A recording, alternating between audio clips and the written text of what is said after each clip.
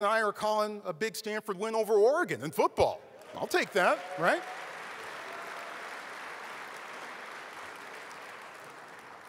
I'm class of '97, not quite the Stone Ages, but close.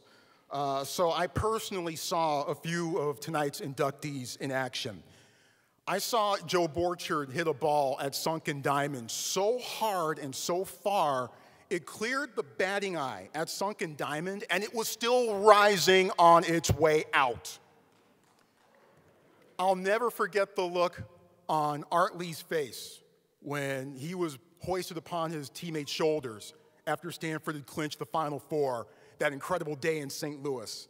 And I'm still exhausted by that luck-led triple overtime game down at USC. And that was 12 years ago, and I didn't even play, and I was exhausted from that one. Now, for the inductees that I didn't necessarily get a chance to see with my own eyes, I certainly knew about their greatness well before coming into tonight.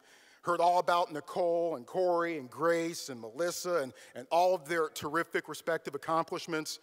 Paul, Tom, and I were on the farm at the same time, so I read all about them in the Stanford Daily at the time. This was back when you would head down to the student lounge in the dorm, and you would actually pick up the Stanford Daily, a physical copy, and you would read it. This was back in those days, And Lauren, of course, was one of the centerpieces of Stanford softball's first golden era, with the second one, I think, unfolding right now as we speak.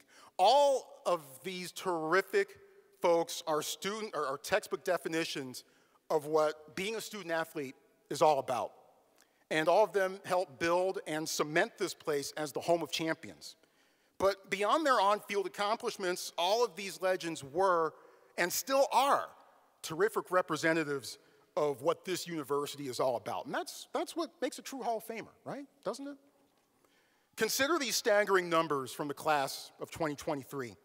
5 inductees were members of an NCAA championship team, combining to win 9 national titles overall. 3 inductees were NCAA individual champions. They accounted for 9 national titles overall. 3 inductees were Olympic medalists. They combined for 5 medals overall, 3 gold, 1 silver, and 1 bronze. All 10 inductees were honored as All-Americans, while multiple were also honored as their sport's National Player of the Year or remain school record holders in various categories. It's a lot of hardware. It's a lot of notoriety. That's a lot of great stuff, a lot of terrific accomplishments. And after tonight's ceremony, the Stanford Athletics Hall of Fame will officially include 470 individuals.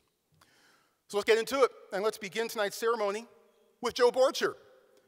Now the 32nd multi-sport athlete in the Stanford Athletics Hall of Fame, Joe made his mark on the diamond while also producing some memorable moments on the gridiron.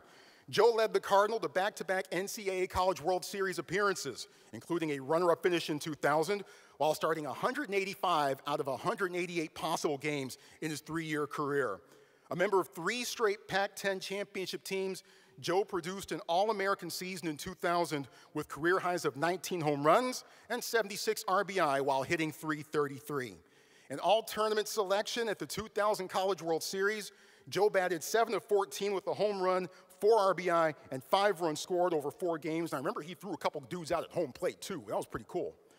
A 2-sport standout who also played quarterback, Joe made the most of his backup role in a 5-touchdown, 324-yard performance that sparked a win over UCLA back on September 25th, 1999. Still one of my favorite Stanford football games ever, in addition to playing in the 2000 Rose Bowl. Joe is the 48th Hall of Fame inductee from baseball and the first since Jeff Austin in 2018. Ladies and gentlemen, please welcome Joe Borchard.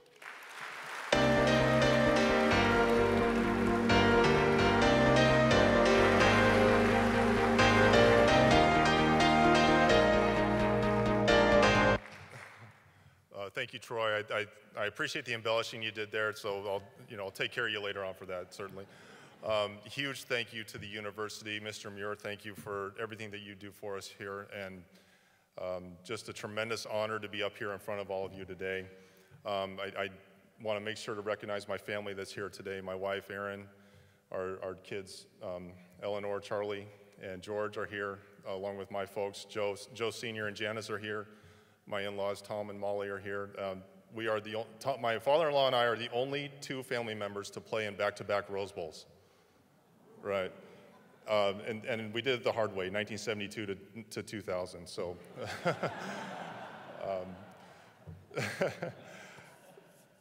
there's a unique phenomenon that happens to a left-handed hitter when you're facing a really, really, really, really good right-handed pitcher. And what basically happens, and it doesn't seem to happen with a left-handed pitcher versus a right-handed hitter, but it seems to be these right-handers that are just that good. The ball, their fingertips are so on top of the ball, and they release the ball so far out in front of them on the fastball that out of the hand, it looks like the ball's going to end up in the third base dugout, right? So you'll hear any hitting coach say, you got to see the ball out of the hand, right? You got to see it, and the way they say it is, you got to see it early, you got to see it late. And so you're trying to pick the ball up out of the hand as quickly as you can and track it all the way and see it hit the bat. And so when these guys that are able to do this throw the pitch and it looks like it's going to have that trajectory that's way outside, and typically they're throwing like 97 miles an hour or something crazy like that, makes it really hard for a left-hander to hit that pitcher. And so when I was with the White Sox, we had an advanced scout named Brian Little, and everybody called him Twig. You can imagine why. And you make the joke like you could hide this guy behind the street post over there, right? Twig was so skinny you could hide him behind the wire on the telephone pole. And so we all called him Twig. His older brother is Grady Little, longtime manager in the big leagues, and just a couple of big personalities, right? And they talked funny. You're talking about cotton farmers from South Texas, so real deep, slow. Oh man, we're playing this game in Shea Stadium. So he used to tell this story about Dwight Gooden, and this is 1985. Twig's leading off for the Montreal Expos. And Twig's one of these guys, he's going to bunt. He's not hitting the ball past the pitcher like ever, right? But he's a leadoff hitter in the big leagues because he makes contact all the time. His strikeout rate is like 2 out of 100 at bats is how frequently he's going to strike out. So he tells this story about facing Dwight Gooden in a day game in Shea Stadium, and it's 1985. So this is a 19-year-old kid that nobody's heard about, right? And he goes up and he tells a story. I hadn't seen many of these guys, but he was definitely one, and he's telling about the fastball coming out of the hand, that as a left-handed hitter, you just can't see it. And he goes up there, he doesn't see 3 pitches go by him. Next thing you know, he gets called out on strikes, right? The other thing about Dwight Gooden is he had a really devastating breaking ball, okay? So this is how good this guy was. They track spin rates nowadays. Well, Dwight Gooden had a breaking ball that obviously the ball's traveling to home plate, and then it's going to break during its flight to home plate. Well, out of the break, the ball picked up speed and spin. So you're talking about 2 devastating pitches that are really, really difficult to hit.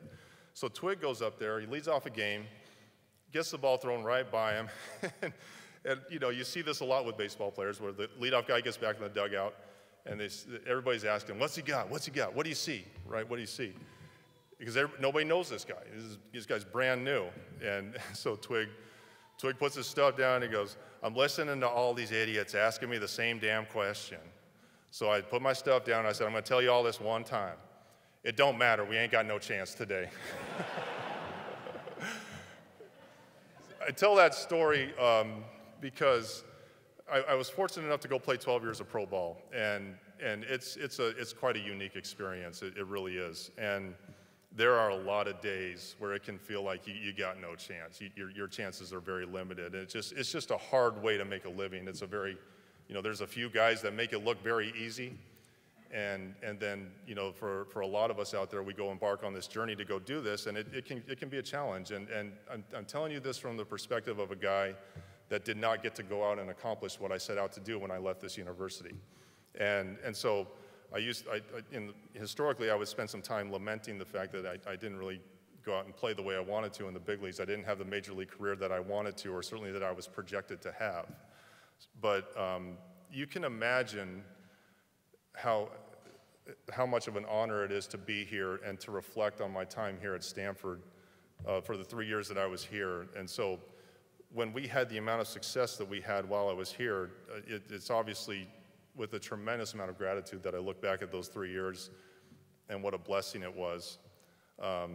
I played for tremendous coaches, and they simply, they just simply epitomize great human beings. And I have several of them here tonight. I have Coach Marquis here, Coach Willingham, and Coach O'Brien, Coach Mark O'Brien, and they were all kind enough to join us here tonight. And I really encourage everybody to dedicate some time to finding them, you know, at the reception afterwards, and take the time to talk with them. They are certainly coaches, right? They are coaches through and through. But when you have the chance to talk with these men, really listen to them from the perspective that these are fantastic human beings that transcended just being coaches at Stanford University. They were absolutely stewards of this place, and they continue to be stewards of this place. And so I cannot express enough gratitude to for everything that they did for me. If you think about it, I came here on a football scholarship, and Coach Willingham allowed me to play baseball. And think of the trust that he had in me, the trust that he had in Coach Marquis. And it really speaks to the quality of the human beings that we're talking about when we're mentioning these men.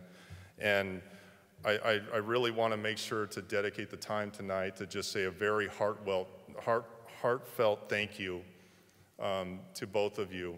And it is just with the utmost gratitude and just sheer joy that I look back on a 3-year period that you guys gave me that I don't know how I can ever repay.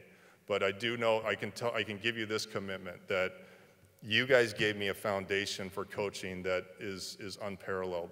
And the kids that I come across that I coach nowadays, I certainly utilize the perspectives that you guys provided as I coach young men now. And I have you to thank for so much.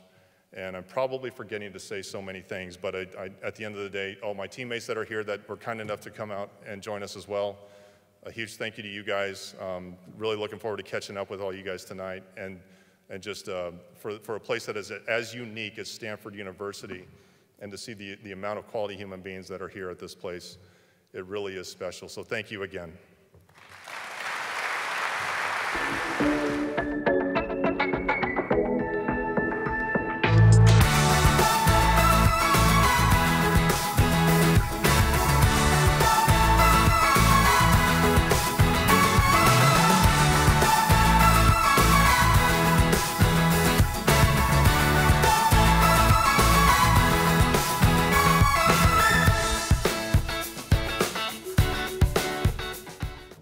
One more time for Joe Borchard, getting us off to a great start. Our next inductee is Kori Carter.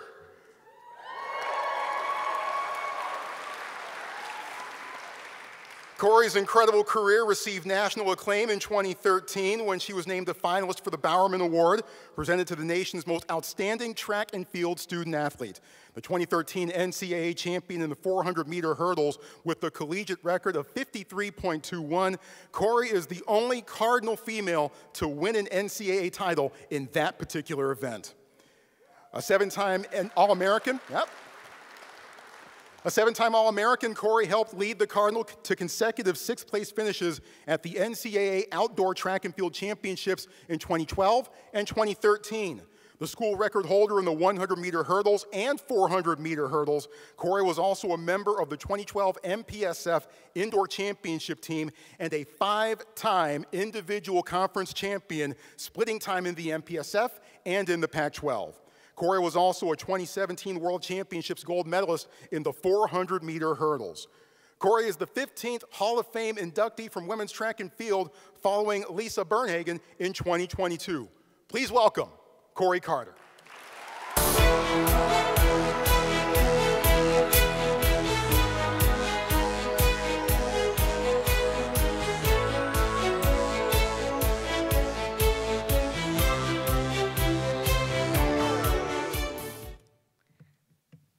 Hi, everyone. It is so good to be back on the farm, a place that I hold dear in my heart, a place that played an instrumental role in shaping the woman that I am today. Receiving this extraordinary honor alongside such incredible humans and exceptional athletes is a deeply humbling experience.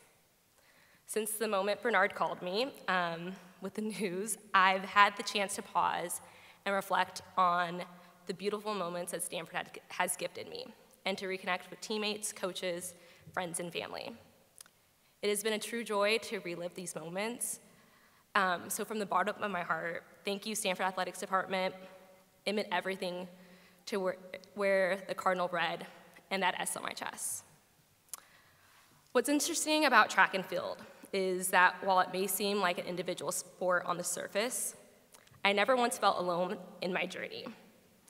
While reminiscing about my time here, I came across this photo of me anchoring the 4x4 at Big Meet, and I'm running through a tunnel of my teammates cheering for me, urging me to beat Cal. And that really encapsulated my Stanford experience. A journey where you're striving to be better and chasing your dreams, all while being surrounded by people who encourage you every step of the way. There are countless individuals who poured their support and effort into my journey, often behind the scenes, unnoticed by others, but so meaningful to me. First and foremost, I want to thank my family, who have been with me since my very first steps on the track to this moment here today. Now, my mom may not have been a sports fan, but she did know that I was a lot more pleasant to be around when I won.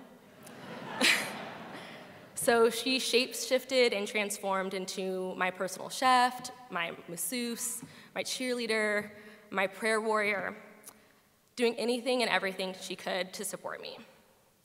On the other hand, my dad, my first coach, instilled in me the importance of giving it my all. I still remember one of his first lessons he taught me, which was, when playing basketball, if you're gonna get a foul, someone better be on the floor. Sports became our bonding ground, and I owe much of my confidence and my work ethic to him. I'm also very grateful for his advice, where he told me if I went to USC, people would think of me as fast, but if I went to Stanford, people would think of me as smart.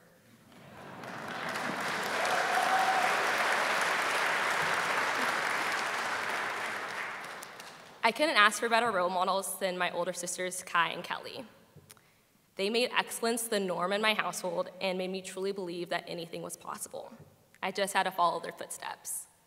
My little brother, Brennan, was my fiercest competition in every backyard battle, and my siblings instilled in me the fearlessness I needed to tackle the world. My teammates at Stanford pushed me to be better and helped me survive Coach Flo's crazy workouts. Among them, Kelly Schuler stands out as the best training partner I have ever had. Kelly is one of the hardest working people I know. She would lead every rep of our workouts. She would give me the inside lane. She was always on pace, and she never complained. I loved being her teammate because her selflessness made hard work easy. And then because she's also one of the smartest people I know, she would tutor me in human biology after practice. All of my teammates inspired me to push harder and reach higher. Coach Andy Ward taught me that it is that the little things make the biggest difference. His dedication played a pivotal role in my success. He would make me come into the weight room before and after practice, and then again on my off days for Weakness Wednesdays. I'm truly thankful for the extra hours he invested in helping me achieve my goals. When I wasn't in the weight room, I was often in the training room bothering Matt and Lee, our PTs, who not only kept my body together, but also calmed my mind before races, whether that was with an encouraging word or making me laugh. And then there was Flo, Coach Edric Florial.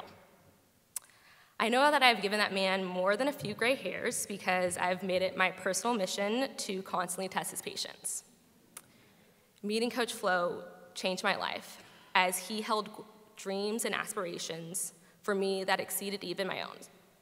He told me the accomplishments that we would achieve long before we made them a reality. There are times when I would push back, but since Coach Flo can't be here tonight, I can finally admit that he was right. I am forever grateful for his fearless leadership and for getting in the trenches with me every day, working tirelessly to make sure that vision came true. I often say that Flo cares about me too much to settle for anything less did my absolute best, and he would do whatever it took to bring that out of me.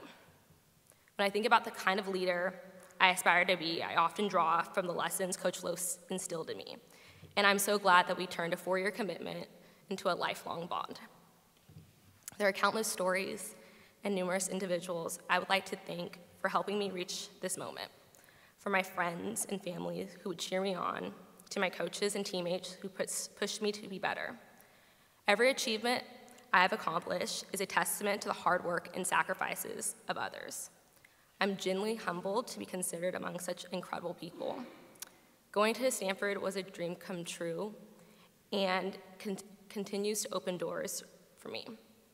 I'm grateful for the journey because of all the company I've had along the way.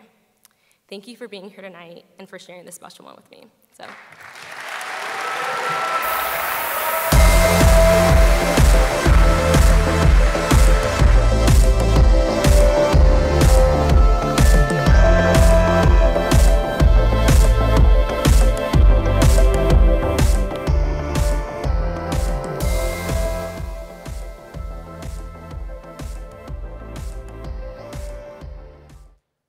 Kori Carter, that was a neat speech.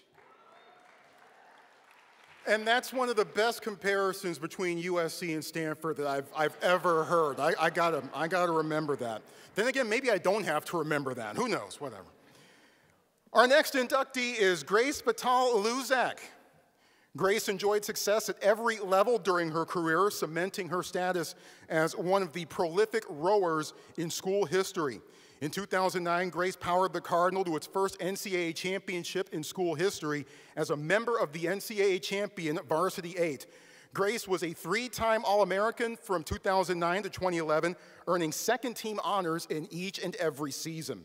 She was dominant at the conference level. In addition to being named the 2-time All-Pac-10 selection and 2-time Pac-10 All-Academic honoree, Grace was named to the Pac-12 All-Century team in 2016 as part of the conference's centennial celebration. On the international stage, Grace was a 3-time world champion, multiple World Cup medalist, and 2-time Olympian representing Team USA in 2016 and in 2020. Grace is the 3rd Hall of Fame inductee from women's rowing and the first since Elle Logan in 2021. Please welcome Grace Fattal Luczak.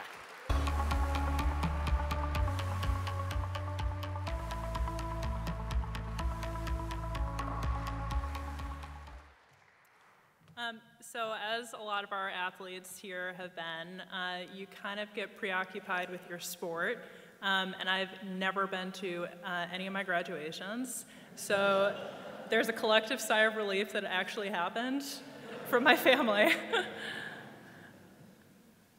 So my family has a pretty strong background with sport. My uncle here was a football player, my dad was a boxer and played rugby, so naturally with all these physical, like brawn talents, I picked a 0% contact sport of rowing.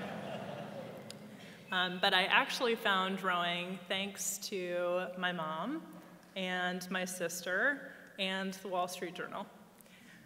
My mom was reading the Wall Street Journal one day, and the article read, "Do you have tall daughters?" My mom was like, "Yes." "Do you want them to go to college for free?" "Why not?" "Have them try rowing." And luckily, my sister was okay with sharing and me doing literally everything the same thing that she did. So it was the same room, same sports, same camps, same clothes. Well, maybe not the last one. But my sophomore year was actually my first year at Stanford. I transferred, and you know, some of us just don't get it right the first time, but we do eventually. And one of the first things I learned about was all of our great Stanford traditions. And on the rowing team, we have a tradition with every person getting a nickname. So it's like these ferocious, intimidating nicknames like the Rock, the Fridge, the Locomotive, and I got Racing Grace. And it took me a couple years to upgrade, but thanks to my new last name of Fattal and my husband Mike, I am now Femme Fatale.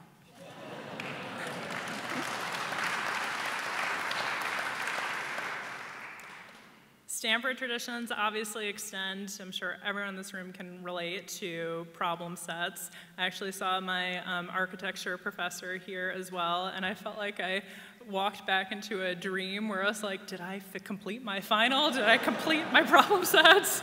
Am I in trouble? So there are these problem sets are these big weekly sagas of work, and one year I took a financial accounting class, and it was an all-athlete study group where we got together for this class. It was Seabass from the volleyball team, Josh Owens from the basketball team, and myself. And it was the best group. We were so efficient because we had to be. Josh was gone half the week because he was traveling with basketball. I was up early in the morning. I couldn't meet late. Volleyball was all over the place, and they had a lot of work to do. So I think moral of the story is athletes get the work done and get it done fast. So after graduation, I started training for the US team, and I left behind Stanford's world of organic vegetables, Sunday unlimited Indian food over at Flomo, our Saturday post-practice team brunches, and stepped into a world of peanut butter and jelly sandwiches, Costco chickens, and Ben & Jerry's ice cream pints on sale, because it's not exactly the most lucrative career to choose to do Olympic rowing in your future. So in order to train, we trained in Princeton, New Jersey, and we lived with host families, which is essentially like being a foreign exchange student, but you're American. And instead of being a high school kid, you're in your 20s and 30s. So two of those amazing people, the Covens, are here tonight, and they opened up their homes, their lives, their fridges, to all of our Olympic hopefuls. And I'm actually one of many. I think they've had like 20, 30, maybe even more rowers go into their home and put up with us taking naps between practice and, as I said, devouring the fridge. So thank you, Covens, and to all my other host families as well. So rowing essentially is a sport where you sit down, go backwards, and you do the same thing over and over again. So it was fitting that for Tokyo, during our pandemic year, that it was a repeat year, doing the same thing again. During lockdown, I'm hugely thankful for my husband being my mostly willing training partner, because otherwise I'm not sure I would have gotten off the couch. So thank you, Mike, for always keeping me working and staying fit. And I'm really thankful, too, for my family that can't be here tonight. My brother has a 7-week-old baby and is home in Chicago. And sadly, I had 2 grandparents pass away this year who were definitely my biggest fans. And the fridges were full of news clippings, and really appreciate all of their support throughout the years. And also a fun surprise, because one of my rowing teammates was here tonight. So Jenna, who happens to be the preschool teacher for Andrew Luck's toddler here, she's here. So I'm like super thankful to have teammates as well. And of course, as mentioned, I think the rowing team won the national championships this last year, which is so exciting.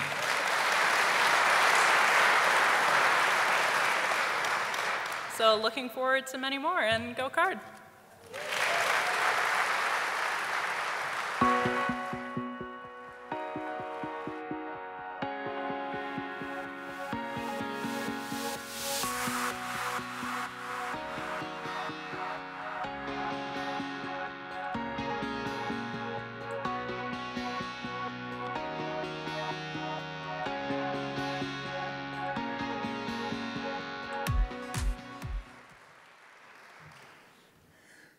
Grace, I'm just glad I'm not the only one who still has those momentary flashbacks where it's like, oh wait, did I really graduate? I think I did. Okay, good to know, thank you. The 4th member of the class of 2023 is Nicole Gibbs. Women's tennis, the all-time winningest sport on the farm, has had its share of elite performers, and Nicole's 3-year career ranks among the very best. 2012 National Player of the Year. She fueled Stanford to an NCAA championship in 2013. Nicole is a 3-time NCAA champion, claiming back-to-back singles crowns in 2012 and in 2013, while also winning doubles in 2012. That makes her only the 3rd player in NCAA history to win both in the same season, and joining Linda Gates as the only 2 Cardinal players to complete a career title sweep, team, singles, and doubles.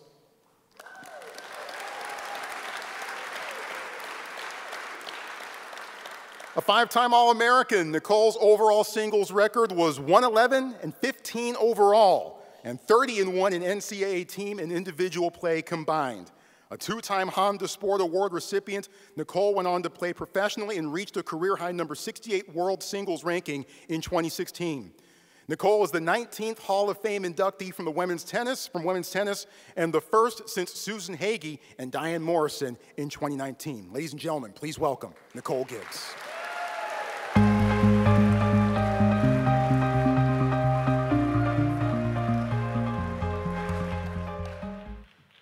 Wow, what a crazy honor to be here today. I don't even mean being inducted into the Hall of Fame, just to be considered a member of the Stanford Athletics community and to feel welcome here has been such a surreal honor for me over the years. Stanford tennis was always the ultimate goal and the ultimate dream for me. The wins, the titles, the shared triumphs with my teammates, and my pro career after my time here were honestly all just icing on the cake. When I was about 11 years old and really started to stand out in tennis, I turned to my dad during practice one day and said, "Hey Dad, what college has the absolute best combination of athletics and academics in the world?" I think he answered with a list, actually, but the first word out of his mouth was Stanford, and from that moment on, I never looked back. It was my singular goal to get here and to wear the Block S, and I can now confidently say that I owe my experience at Stanford for pretty much every inch of my life as it is today. Certainly for the success I enjoyed in tennis, but also this is where I met my life partner, Jack, and together we have the most amazing 18-month-old daughter, Sky. I want to briefly mention a list of people that helped me along the way during my Stanford career. First and foremost, to my scholarship donors, Linda and Tony Meyer, without you, Stanford would not have been a viable option for me. To the entire athletic training staff, and specifically Myra Bremen and Katie Suskin-Rizzo, thank you for the enormous amount of time and effort spent keeping me healthy and fit to play. Thank you to Andy Choi over at the PT and Rehabilitation Center for all of the hard work getting me back to full health after several acute injuries. Thank you to Jason Kwan and the fitness department, who put our teams through enormous amounts of torture in the gym, most infamously Friday morning 7 a.m. runs. But I know those uncomfortable efforts are what made us so resilient in the toughest moments of competition. Thank you to Brian Rizzo and the comms team for all of the many press releases, write-ups, social media management, and overall hard work that goes into promoting our sport. The biggest thank yous, of course, are reserved for my teammates, who push me every single day to get better and to work harder and to be an all-around better person, sometimes under immense pressure. College tennis is funny because we've been told our whole lives that tennis is an individual sport. We need to be selfish and put ourselves first. Then suddenly you're thrown into a team environment, and let's just say it doesn't always work out that college tennis teams gel well and get along great. I feel so lucky that I was surrounded by a bunch of women who were all fiercely competitive with each other, but also genuinely wanted the best for one another. Sometimes that required tough love, but more often than not, the environment was remarkably supportive and didn't allow you to feel down on yourself for too long without someone stopping to help you back up. Finally, Lily Faroud and Frankie Brennan. We are all clearly looking forward to their eventual Hall of Fame inductions because these two know how to win in a way that is just relentless and confidence-inspiring. It is difficult to take any personal credit for successes achieved under their care because of how enormously prolific they've been over the years. Season after season, including the year our team won in 2013, it looks like Stanford tennis might just have their backs against the wall. And time again, Lily and Frankie inspire their team to believe that they're champions and to overcome the odds. Perhaps even more importantly, Lily and Frankie take the view that their athletes are humans first, athletes and students equally second. At so many programs that I looked at during my recruitment process, it was evident that tennis would be first and everything else, even academics, would have to come second. With Lily and Frankie, accommodations were constantly made to allow us to thrive in the classroom, and I was given full autonomy to participate in every inch of collegiate life. For this, I'm more grateful than for any other individual gift of wisdom or coaching. There are about 1 million other people that I could directly thank, not least of all my friends and family who supported me through every phase of my tennis journey.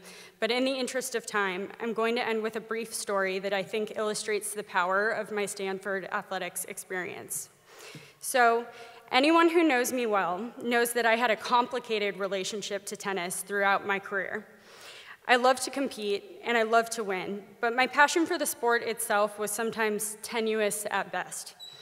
A few weeks ago, I was chatting with an old teammate, Carol Zhao, over text. She's still competing on tour, and when I asked her where in the world she was this week, she replied, Stanford. Evidently, pro tennis had returned to the farm, and now being a mom and firmly out of the loop on the tennis tour, I hadn't realized. I replied, oh, no way, jealous. Carol, who's accustomed to me saying I don't miss life on tour at all, replied, really?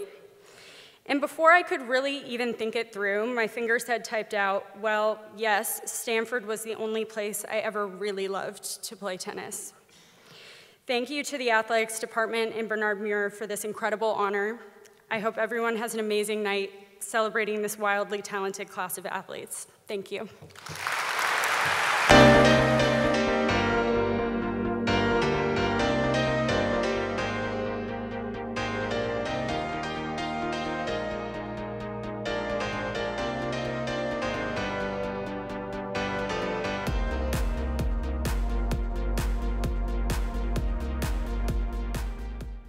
Nicole Gibbs, heck of a speech. Well done. That was fun. Are we having a good time? Are we enjoying this? Okay. All right. Well, if you're into tennis, if you want to keep it going, that's what we're going to do right here on the men's side with Paul Goldstein.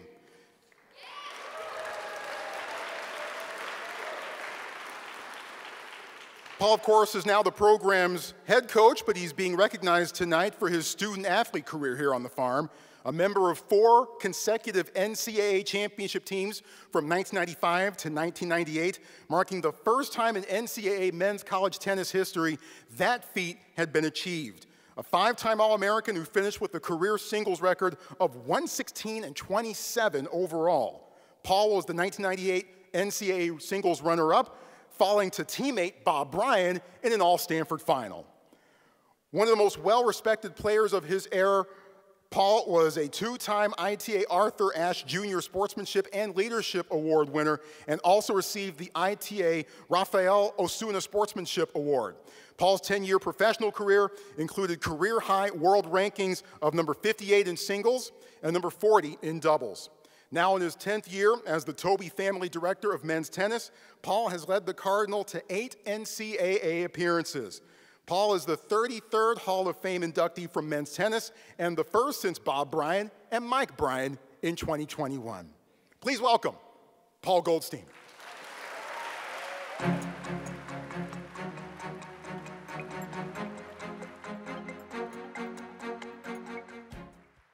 Oh man, I get to follow Nicole. If you've never seen her play, Gibbsy is the best competitor, the most fiercest competitor these walls have ever seen.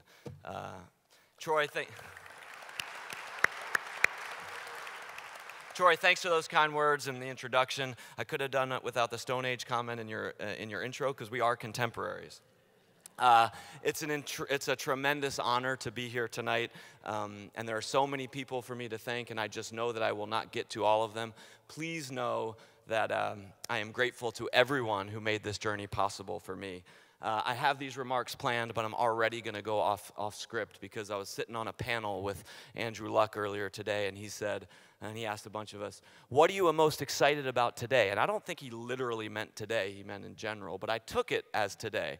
And I thought about it, and I'm so grateful for the opportunity to acknowledge this place, to express my gratitude to all the people who made my experience here so meaningful.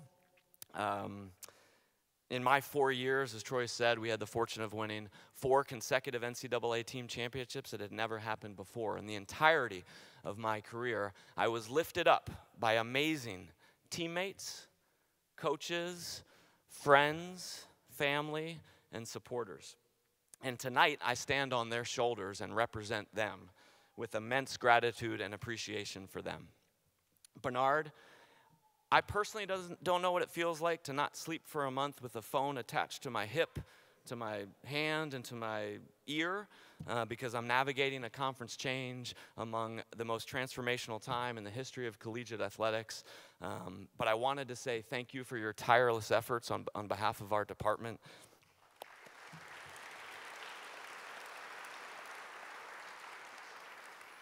And I hope you had a chance to catch up on a little bit of rest and reacquaint yourself with Liz. To my fellow inductees here tonight, myself notwithstanding, what a ridiculous class. It's an honor to share tonight with you. I appreciate you guys allowing me to tag along. Congratulations to each of you on your well-deserved recognition tonight. A quick thank you to Art. Where are you, Art? It's light here. And your teammates, Chris and Kamba, who are also here tonight, for bringing me and my classmates such joy during your 1998 Final Four run. It was my senior year.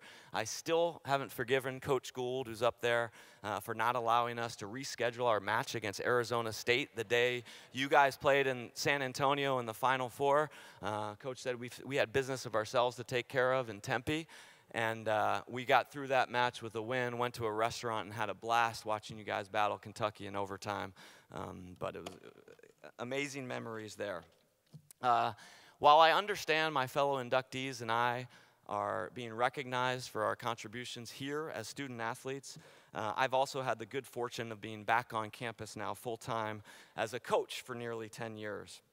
I see and have seen several of my coaching colleagues currently coaching here at Stanford here tonight, and I just wanted to take the opportunity to tell them that I consider it the ultimate privilege to call you colleagues, to call you mentors, and to call you friends. I learned from my coach, Dick Gould, that coaching is a sacred responsibility, and I know that you all feel the same way because I see how you work with your team members in the broader Stanford community every day. It's an absolute honor for me to be on this unpredictable, incredibly challenging, yet utterly rewarding journey with the finest group of men and women I can imagine. And no one more so than my associate and dear friend, Brandon Koop.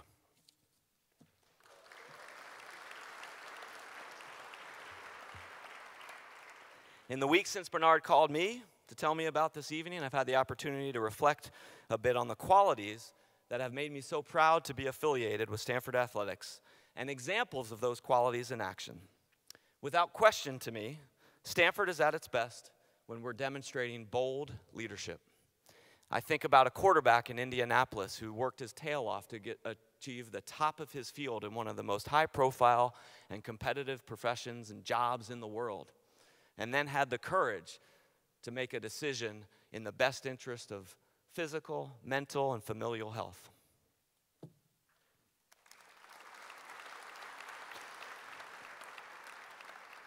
I've seen Stanford at its best when we're demonstrating an insatiable appetite to learn, to innovate, to achieve our best, to be entrepreneurial, and to never rest on our laurels.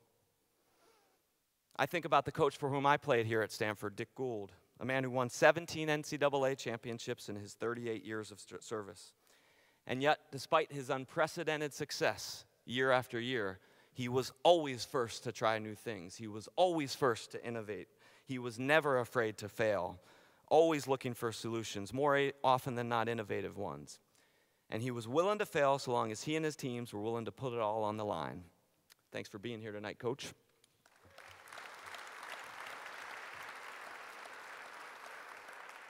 I think about inspiring champions in life, and I recall sitting in this room several years ago at our end of the year awards banquet, which we have every year. And several years ago, I recall listening to Maggie Steffens, at the time the women's water polo captain.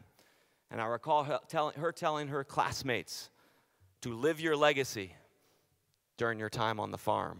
I was blown away by her poise, her leadership, and maturity. And as we navigate this unprecedented and transformational time in collegiate athletics, indeed everywhere on campus, I'd hope that we can all consider these values to be both foundational and uncompromising, and commit to doing everything we can to preserve them as we move forward. When I look back on my playing career at Stanford, what I remember is how much fun I had. The feeling of camaraderie on the team, the joy on the Stanford campus, and the friendships forged that have proven to last a lifetime, as evidenced by Ben and Kristen flying in from out of town to be here tonight. I also remember being on campus and having the flexibility to make mistakes and to learn and to grow from them. And as I see my current team members here tonight, and I appreciate you fellows being here, my most fervent wish is that students on campus today are able to have that same experience. And I'd encourage us all to think about how we can use our platform as coaches and as campus leaders to create an environment that not only gives these students an elite athletic experience, but also a meaningful, fulfilling, and joyful personal one. It's an immense and important opportunity before us, and I know that Stanford is capable of being up to the task and leading. And finally, to my family, who have sacrificed so much for me over so many years, thank you. I came to understand a long time ago that those around me have and continue to put their own interests aside in order for me to pursue my passion. And I also came to understand that in addition to saying thank you for recognizing those selfless efforts, the way to honor that sacrifice was to put my best energy investment into whatever I was doing. Otherwise, what a disservice it is to the people who are sacrificing for you. To my mom and dad who flew from the East Coast to be here this weekend, thank you for being my moral compass, for your countless sacrifices, for being the world's greatest grandparents, and for being the example of how I strive to parent. To my wife and fellow Stanford alum, Abby, the superhero in this room, thank you for your limitless patience, compassion, and intelligence, how you manage to simultaneously run your own business while being a constant presence in the lives of our children, and a thought leader for me and so many others, while also running our household is beyond me. But know that my respect, appreciation, and admiration is matched only by my abiding love for you. And I promise I'm working on my selective hearing. To Sadie, Maggie, and Charlie, thank you for bringing me profound joy and purpose. A parent's greatest joy is watching your children grow, evolve, and mature. I'm so proud of the person each of you are becoming. I love our Sunday dinners and our runs to the ice cream afterwards. Your mommy and I love you unconditionally, and we'll always have your back. Thanks.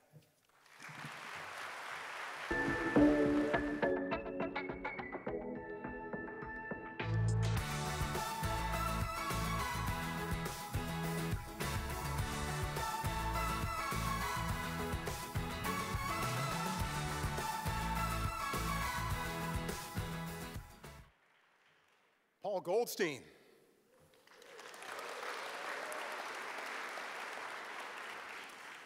Sixth member of our class is Lauren Lappin. Achieving success at every level of the sport, Lauren was one of Stanford's most recognizable players during a key stretch in the program's history.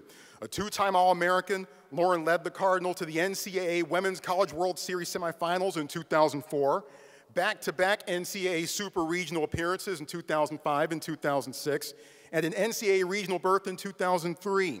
An all-tournament selection in the 2004 Women's College World Series, Lauren batted 5 for 7 with a home run. Lauren directed Stanford to the 2005 Pac-10 title, which remains the only conference championship in school history, for now. That conference success was reinforced as a two-time Pac-10 Defensive Player of the Year and an All-Pac-10 selection during each of her 4 seasons, while qualifying for the first team 3 times from 2004 to 2006. Lauren still ranks 4th in school history in career assists with 511 and 6th in career runs scored with 168.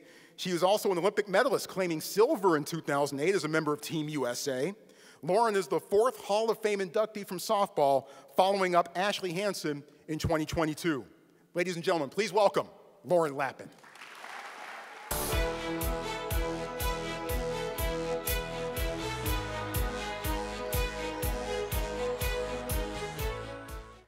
Wow, this is unbelievable, and I was about to throw in a profanity in there just because I'm completely overwhelmed by this entire experience. Apparently it would have been appreciated, so I should have just gone for it. But before I get into my probably excessively long written speech, I'm sitting over there, and we're only halfway into this thing, and I'm blown away by the fact that I didn't overlap with any of the inductees who have spoken, and everything I relate to. And I think that that just speaks to what Stanford University is all about and what this athletic department is all about. It is transformational, and I just feel incredibly, incredibly honored to be up here and in front of you all tonight and alongside all of the inductees. That being said, I'll just dive right in. I want to thank my coaches, trainers, doctors, academic advisors, professors, SIDs, field crew, donors. I think you get the point that the list goes on.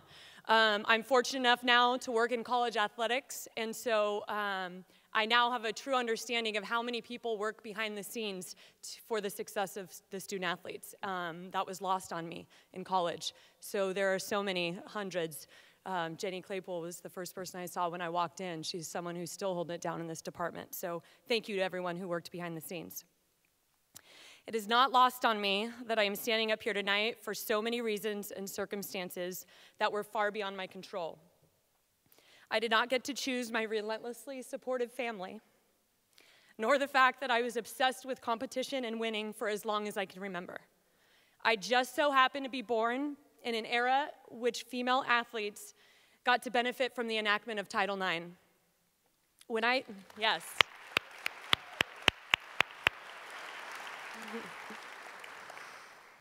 When I think about how this happened and why I'm up here tonight, I am completely overwhelmed by the people, moments, and opportunities that stand right here with me on this stage. Excuse me.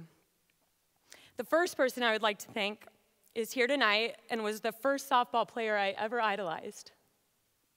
Without question, she is the reason I became a Stanford Cardinal. I'm going to shake and quiver a lot with emotion, so bear with me, please. I was just about 8 years old when my cousin Kelly Wigginton, now Farrah Misco, and our Fresno Force softball team started playing in tournaments down in Southern California, where I'm from. I was a freckle-faced, dirty-kneed little tomboy who just loved playing all the sports all the time. When I first watched Kelly play softball, I was hooked. It was the first time I had been exposed to women competing at such a high level and with the same intensity that burned inside of me. A few years after those first summers watching Kelly play, she signed with Stanford. Shortly after that, she was in the Cardinal uniform, starting every game behind the plate and becoming an All-American. I am 6 years younger than Kelly. I could see her, therefore I could be her. Thank you, Kelly, for paving the way for your little cuz, for playing with a passion that I so deeply connected with, and for always setting the best example and the highest standard. You are one of the greatest to ever wear a Stanford softball uniform.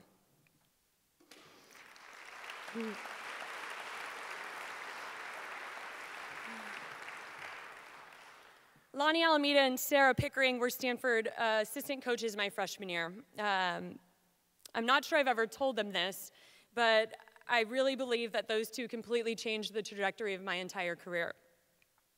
When I was being recruited to Stanford, I was a catcher who could play some infield, and they had a gap. They were graduating Robin Walker, who was a hell of a shortstop, and they had for 2 more years a pretty stud catcher in Jessica Allister, who may or may not still be here. I know she's got some big recruits in town, but they wanted me to fill that gap, and I was not ready. Where the heck am I in this thing? There we go. Over the course of only 1 fall, Kocha and Pick turned me into a shortstop and made me believe that I could be great.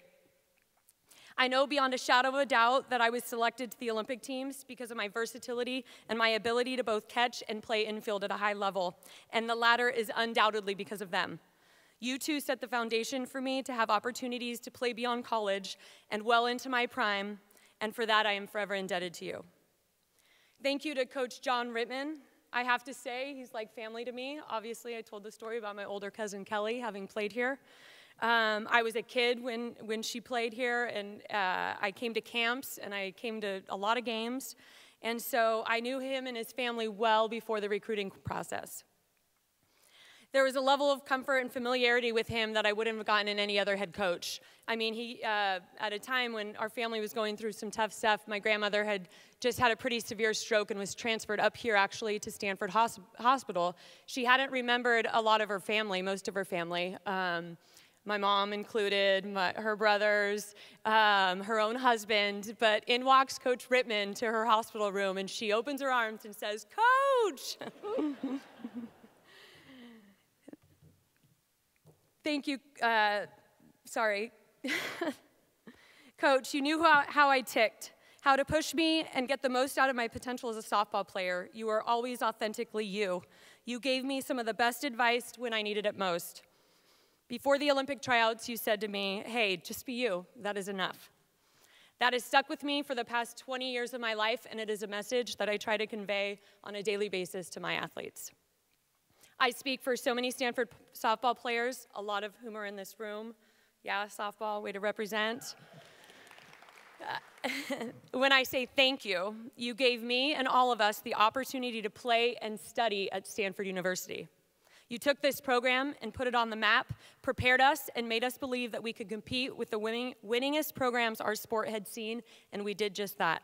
Thank you for seeing something great in me and never letting me settle for anything less. I love you, and I'm always your biggest fan, even though you now are a Clemson Tiger. So it seems obvious and even cliche to say that I wouldn't be getting this honor without my teammates, but I really wouldn't. Dana Sorensen, she's a Hall of Famer, and she's here tonight. Dana, you probably wish you never stepped onto that skateboard and tore your ACL. But I gotta say, I'm pretty thankful to have gotten that extra year to play behind you in the circle. You put the team on your back and led us to the Women's College World Series again. Laura Steves, thank you for being my wing woman for 4 years and becoming like a sister to me. I know your dad is looking down tonight with so much pride and definitely a lot of tears. Chinger, Diggs, Leah, Lindsay Key, Agabao, each of you made me better. Chinger both as my counterpart at second base and also my coach for 3 years. You made me a better human and a better player, and we had a heck of a lot of fun along the way. Hoff, where do I start? You were literally the quintessential Stanford student athlete. You were greatness while you were here, and you have been greatness every day since. Thank you for always showing up for me, especially in our post-college years. My life's path took me to St. Louis at the right time, and I am so thankful for that. You are family, and you better know that I always got you in G. Tori and Alistair, give it up for the Stanford softball coaches who are here tonight. Yes. You guys are awesome. I must say, I'm going to go off script a little bit here. So I now coach at the University of Arizona. We won't say it again the rest of the night, I know.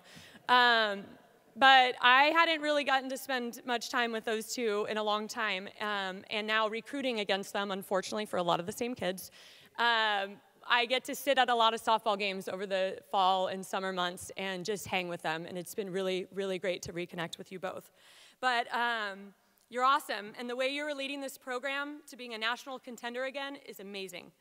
I would be lying if I said it doesn't feel some sort of way competing and recruiting against you guys and the Cardinal. But I honestly have the utmost respect for what you've been able to do in such a short time. And I may wear a different block letter now, but trust me, I am a proud Stanford softball alum forever, and I'm rooting for you guys. A lot of people say it takes a village. Well, I was raised by one, a small portion of whom are in this room representing. We roll deep, always have, always will. We joke that it's Lappin party of 30. Same goes for the Wigginton side. Remember when I said that I stand here tonight for many reasons beyond my control. My family is the reason I am here. Grandma Goose, Granddad, Grandma Lapp, You are no longer with us, but you live in each of us in all the ways. I know that you are looking down tonight with bursting hearts, giant smiles, and tears of pride. You believed in us unconditionally and drove all over the country watching us play. I'm lucky to have been loved by you, and I would not be here without you. And I guess you made the right decision for us, Grandma Goose. Mans. Uh-oh, no, I skipped. Archie. We'll start with him since he's not here. My big brother. I wish you could be here tonight, but there you go again, just killing the dad game. He's at his son's football game, and they're on a plane right now, so they can be here later tonight and then here for the football game tomorrow. But if Kelly Kay was my softball idol, you were my first hero. I wanted to be just like you. Actually, I wanted to be better than you, so thank you for doing everything in your power to try not let that happen. This guy would beat his 5-year younger sister in ping pong or wiffle ball or anything and then talk smack to her about it. She was 5. That was me. He would take his 13-year-old sister out in the front yard to catch passes for him while he trained to be a college quarterback. But he also threw the softball around with me, and he went to the biggest recruiting tournaments of my life to support me. You are a special human, Arch. And I am so lucky to have been raised with an older brother with such high integrity and unwavering loyalty. Easton and Emma, there they are, the cutest little nuggets in the room. I don't know, I've seen a lot of cute ones. I am so glad you're here tonight and representing your big brothers, Kyle and Jackson. The 4 of you are what it's all about. You are the most amazing young humans with the best hearts. Always believe in yourself and be you. Your Auntie Lolo loves you.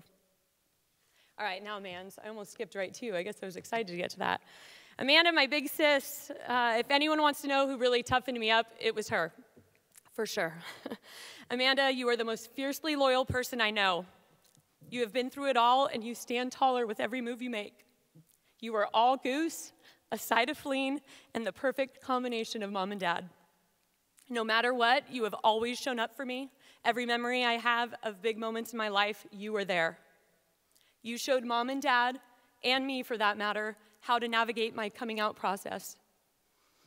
I never reached my full potential as an athlete or as a human until I was able to be my most authentic self. I owe a lot of that to you. You are my sister, my friend, my greatest ally, and I love you so much.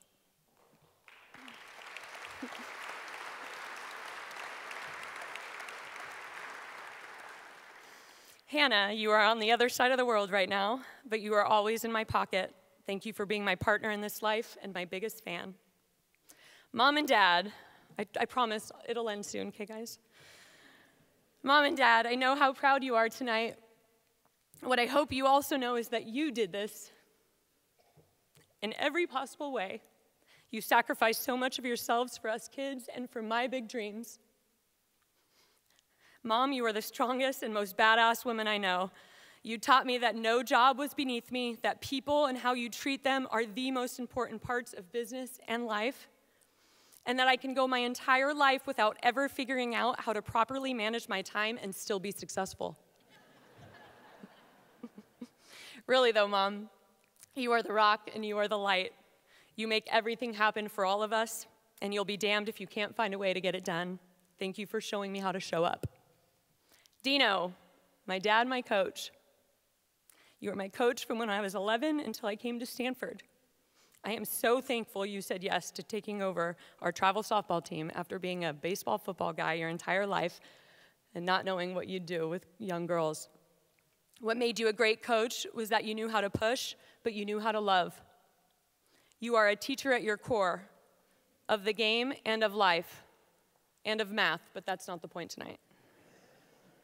I'm glad that one hit. Good job. Thanks, everyone. Dad, you were the hardest on me. Thank you for that.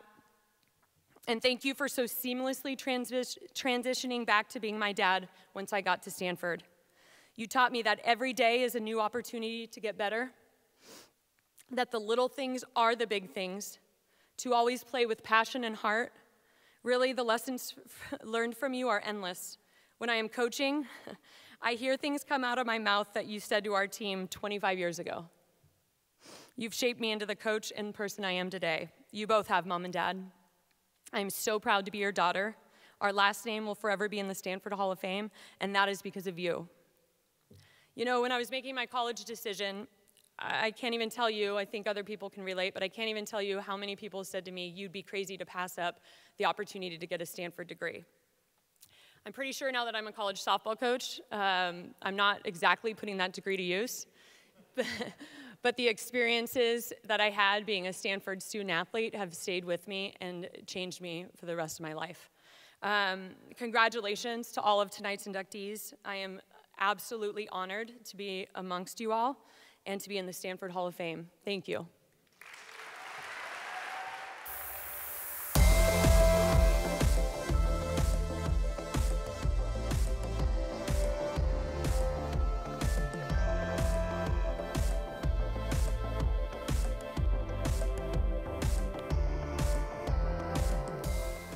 One more time, Lauren Lappin.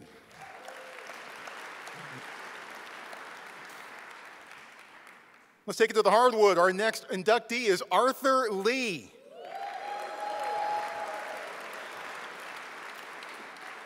The first Stanford basketball player to grace the cover of Sports Illustrated, Arthur's successful career was synonymous with one of the most notable moments in school history. Art led Stanford to 4 NCAA appearances, highlighted by an appearance in the 1998 NCAA Final Four down in San Antonio.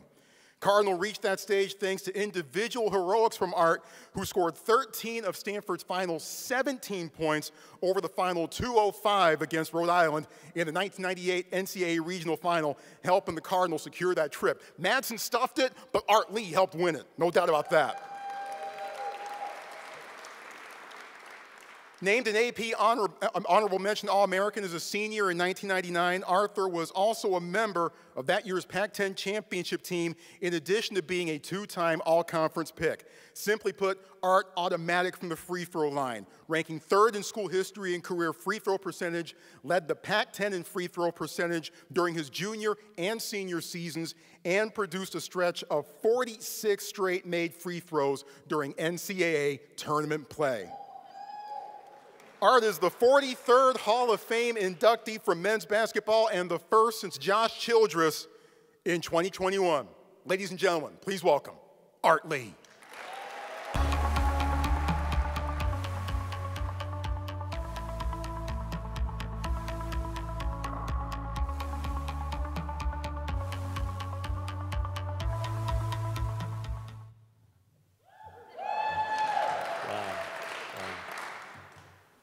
Dobro veče I hvala puno. That's Croatian. I think I said good evening and thank you very much. Is that right, Maya? Okay. My wife is Croatian, so I had to give her a shout out there. I love you, Maya. Listen, y'all, I don't have a speech.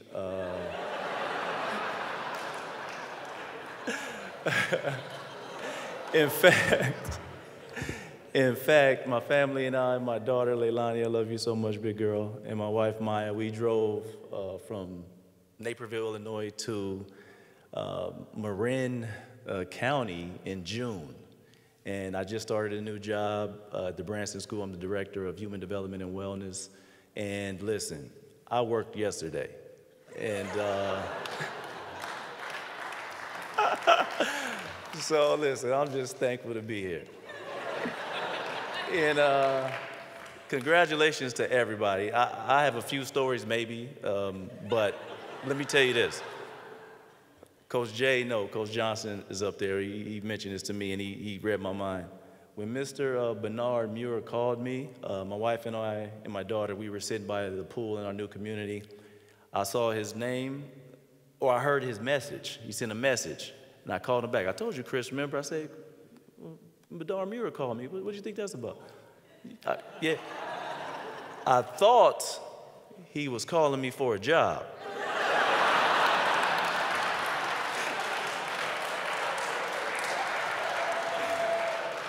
You don't know how many applications I put in at Stanford over the last few years. Lord have mercy. I'm still waiting for a call. I'm still waiting. No, thank you all. Listen, you don't know what it took for me to be standing here before you. In January of 2022, I believe, I almost died of COVID pneumonia. Yeah. Thank God for my wife. She was there to help me. I didn't want to go to the hospital. I just figured I'd be all right because I rarely ever get sick. And at one point, I just couldn't breathe. I went to the steps in our place, and her and my daughter, Leilani, were going to take me to the hospital. But I just told her, please, just call the ambulance because I couldn't catch my breath. And thank God for the ambulance fire department. Whew, they got me there, so here we are. So when I say,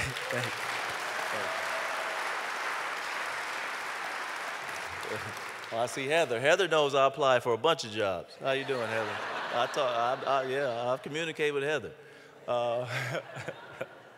So when I say I'm happy to be here, I truly, truly mean it. Listen, there's some wonderful, wonderful people in this room. Congratulations to all my fellow inductees. Thank you, Paul, for that shout out.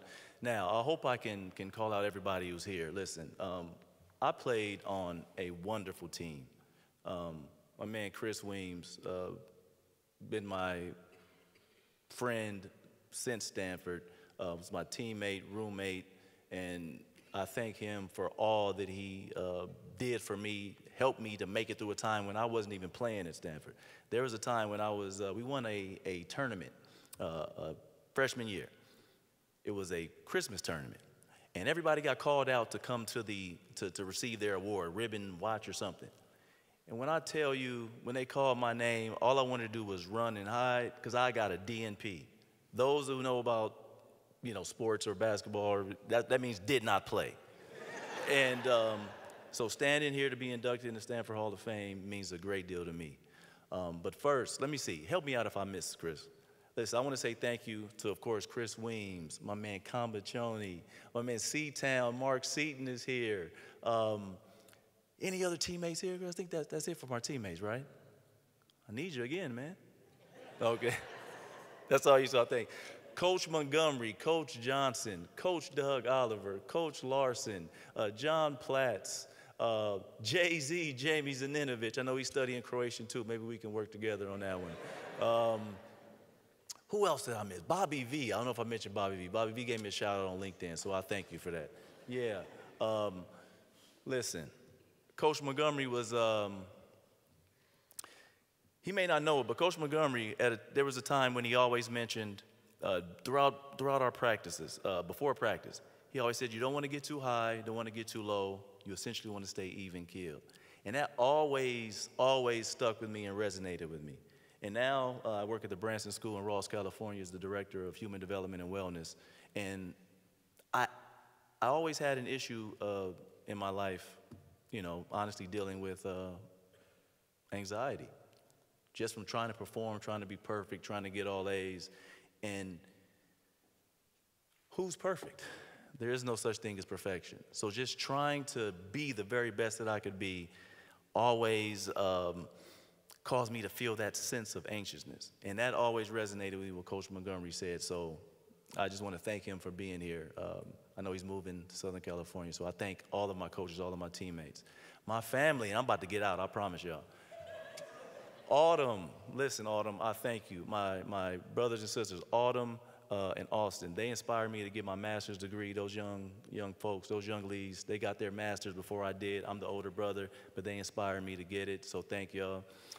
My sister, Portia, she inspired me to stand up to my father when he wanted me to go overseas at a time when I didn't want to play anymore. I played 13 years overseas, but I thank you for that, Portia. My niece, Paige, my nephew, Sebastian, my bonus mom, Pam. Thank you for being here, Pam. A lot of times, I don't know if you ever had step-parents or stepchildren. Pam always took me in just like her, I was her own, and I thank her so much for it. Thank you, Pam. Love you. My father, if any of you know my father, he's here, God bless my father. Honestly, my father, life, my parents had me. God bless my mother. She's not here. I love you, Mom. I hope she's watching on YouTube.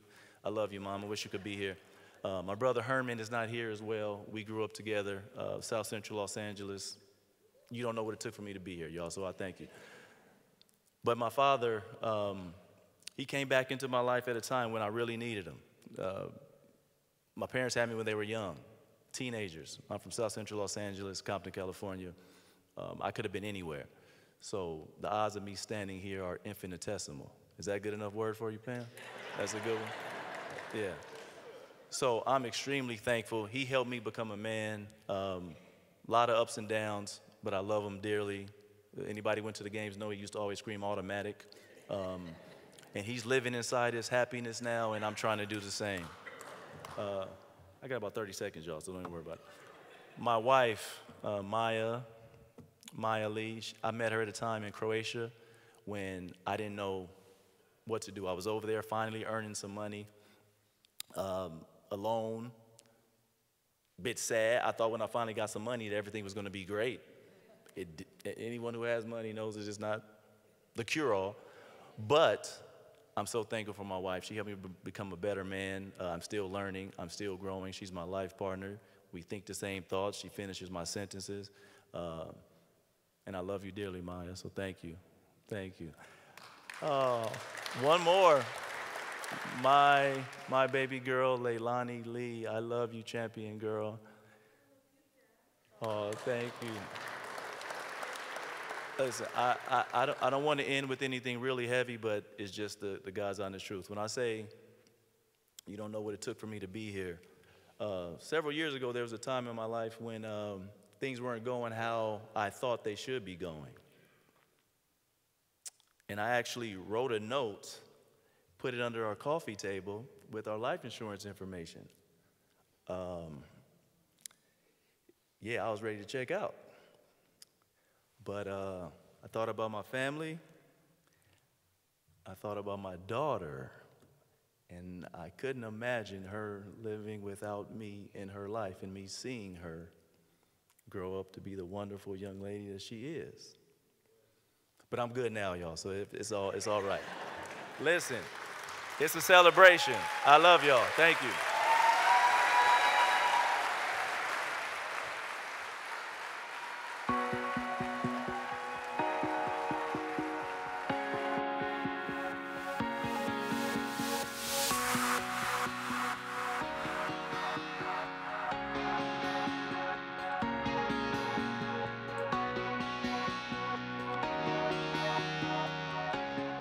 Lee, how about that?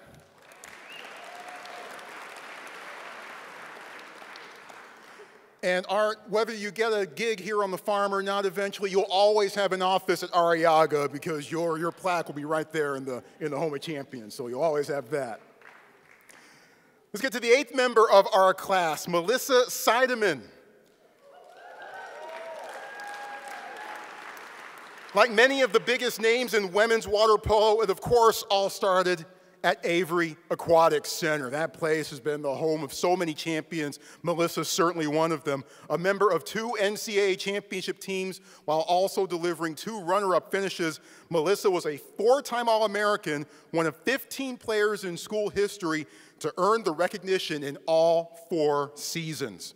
In 2013, Melissa was the Peter J. Catino Award recipient and Player of the Year, highlighting a senior season in which she scored 75 goals, the 4th best single season mark in school history. A 4-time All-MPSF honoree, Melissa immediately gained attention in conference play as the 2009 MPSF Newcomer of the Year, scoring 59 goals. An ACWPC Academic All-American, Melissa's 239 goals ranked tied for second in school history. Melissa's international playing career was spectacular. She captured 3 Olympic gold medals as a leader with Team USA in 2012, 2016, and in 2020. Melissa is the 5th Hall of Fame inductee from women's water polo, following up Margie Dingledine in 2022. Ladies and gentlemen, please welcome Melissa Seidemann.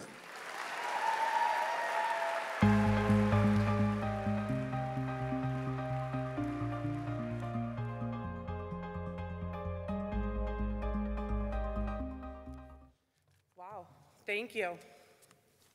Thank you for this incredible honor of being inducted into the Stanford Hall of Fame along such an incredible class. Congrats to all the other inductees this evening. This honor has offered me the opportunity to reflect on my Stanford career, and it fills me with gratitude. I'm reminded of a memory that was monumental in my journey as an athlete.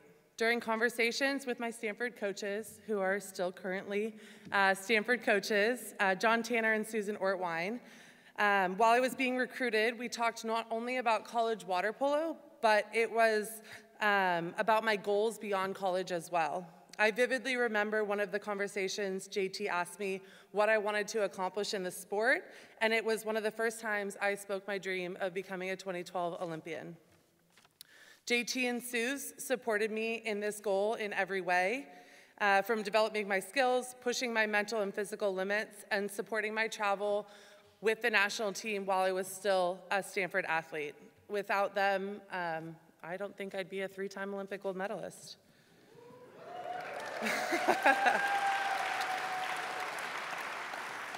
Stanford was the place that allowed me to express my passion through play, not just in the water, but all over campus.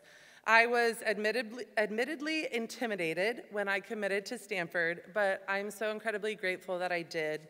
What this place has to offer was the perfect place for me to grow into the woman I am today.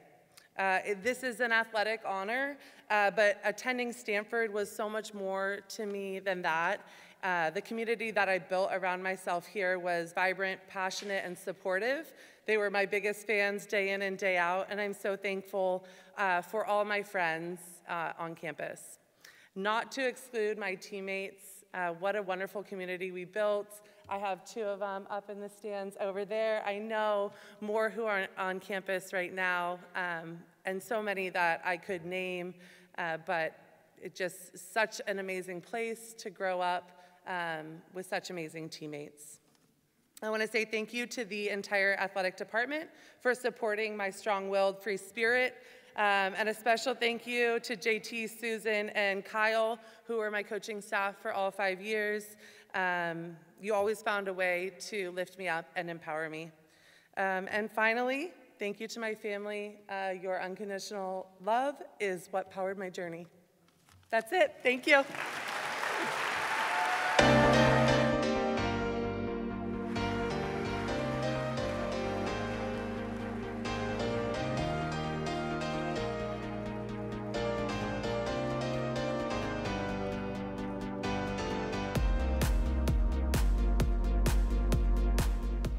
Once again, Melissa Seidemann.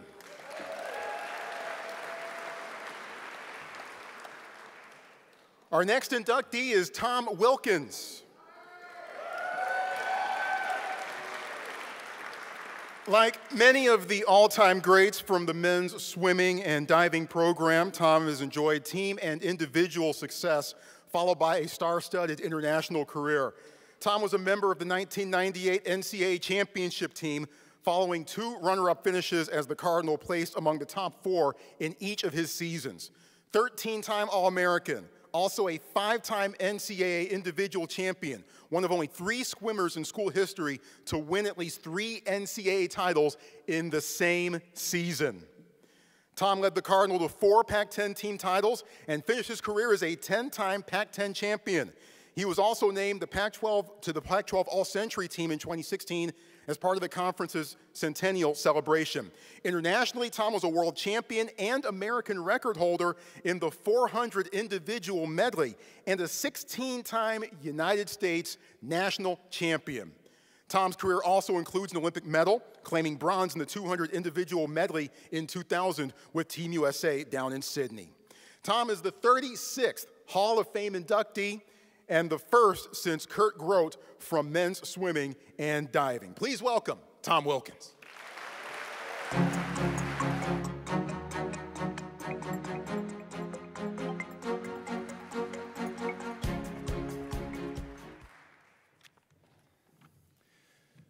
Thank you so much. Troy, that was a really humbling introduction. I appreciate that. I want to thank Bernard Muir and the Stanford Athletic Department for this incredible honor, and also the Hall of Fame Selection Committee for considering me someone that's worthy of this recognition today. And I'd also like to thank the organizers for including pictures of me with hair. I know my kids, I did have hair at one point. Congratulations to all the other award recipients tonight. Your stories and your credentials are incredible, and your comments were heartwarming. So thank you for sharing those with us today. I really appreciate that. I can't begin to tell you how special this is for me. The only thing missing tonight is the presence of my Stanford coach, Skip Kenny, who died this past year, which was a sad event for all of us. You know, Skip took a chance on recruiting a skinny, dorky kid from New Jersey who had an allergy to chlorine. Right? You know, I was a kid who wore big glasses, you know, my freshman year, and I had to leave them in the locker room, and I couldn't even find my way around the pool deck. You know, I had a slim chance of making the travel squad my freshman year, and no less even to think about being on the Pac-10 championship team and an NC2A championship team. You know, I have so much to thank for Skip for taking a chance on me, and I can't believe he's no longer with us, and I can't believe that my first meeting with Skip was 30 years ago on my recruiting trip. Your meeting with Skip Kenny wasn't in his office over in Arriaga. It was actually him picking you up in his car at one of the freshman dorms that you were staying with on your recruiting trip and taking you for a drive along the foothills outside of Stanford, this beautiful place. And I remember distinctly Skip telling me on that drive that your choice of where you go to college is going to be the second most important and consequential decision you make in your life besides who you choose to marry. So if Skip were here tonight, I would look at him and tell him of those two choices, the one to come to Stanford and the one to marry my beautiful wife, Stephanie, my amazing partner in life, I nailed those decisions.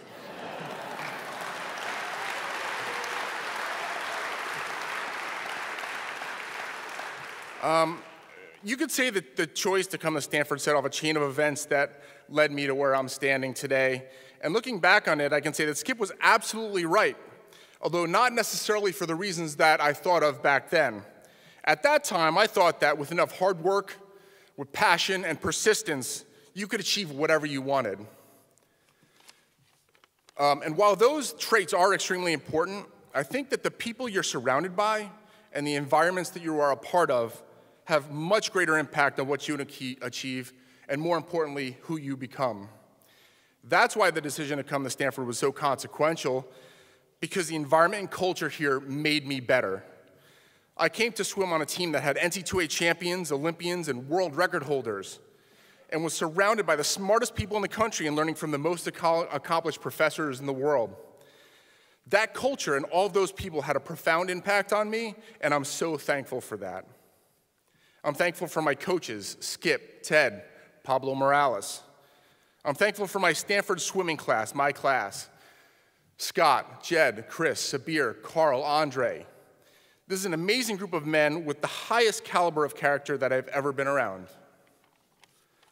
I'm thankful for my Stanford swimming mentors and role models. Most specifically, Brian Redderer, who is a fellow Hall of Fame member, and my brother-in-law, so married my sister. And also Kurt Grote. I can never thank you enough for the leadership and the example that you guys gave to me. You know, I'm thankful for all my other teammates. So many of them are here today. You know, Pierce, Jones, Blake, and everyone else that I swam with. I'm truly grateful for everything you gave to me and the team. And I'd also like to acknowledge the current Stanford swimmer, Dan Schemmel, who you know, has been very supportive of me, you know, and he's really taking the program into another great direction. When I came to Stanford, my coach told me that when you become part of this team, you stand on the shoulders of all the great swimmers and all the people that came before you. And I just want Dan to realize that, can you share that moment, that comment with your team and let them know that we're here to shoulder the weight, you know, of their future successes. Of course, though, the biggest influence and impact on me is and was and is my family. I'm indebted to my mother and father for all the sacrifices they made for me and for always fostering an environment where I knew that I'd always be loved and that they would always support me no matter what. My mom and dad were my idols, and I just want to thank you for everything.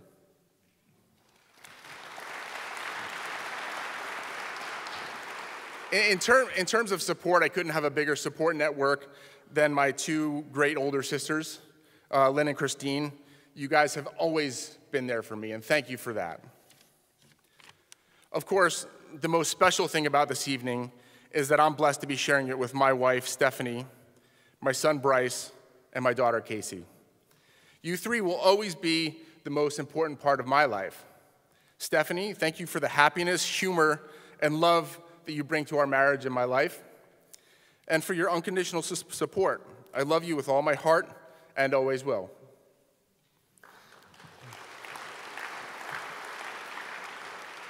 Bryce and Casey, I'd like to finish tonight with a message to you. You really are the most incredible blessing that Mom and I could have ever hoped for. We love that both of you live with a passion that is clearly visible when you're doing things that you love and then when you're with people that you care about. Never be afraid to pursue the things that you're passionate about, and always be proud to be passionate about what you love. Thank you everyone so much for this amazing honor, and congratulations again to all the other honorees tonight.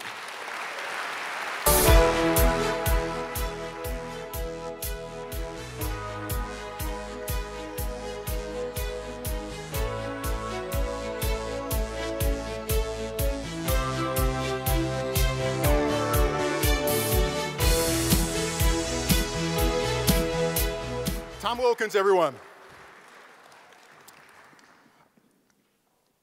One thing I want to do very quickly before we get to our final inductee, I certainly want to acknowledge the efforts of the folks who helped put this fantastic event together. Jen Chow and crew up top helped make sure things are running smoothly. Brian Rizzo, the comms team. KJ and her team helping to make things run smoothly and to keep the MC on track and online, which is not an easy thing to do, but certainly very much appreciated. So big time round of applause for those folks who helped put all this together. Thank you. All right, our next and final inductee really needs no introduction, but I'll give one anyway. He led the Cardinal to a 31-8 overall record in 3 bowl games, the 2009 Sun Bowl, the 2011 Orange Bowl, and the 2012 Fiesta Bowl, including a 40-12 rout of Virginia Tech in the Orange Bowl. He threw for 287 yards and 4 touchdowns. What a night in Miami that was. The resume is unmatched. 2-time Heisman Trophy runner-up, Maxwell Award winner, Walter Camp Football Foundation Player of the Year Award winner, Johnny Unitas Golden Arm Award winner, a first-team All-American in 2011, also a 2-time Pac-10 Offensive Player of the Year, one of 5 players in conference history to win the award twice.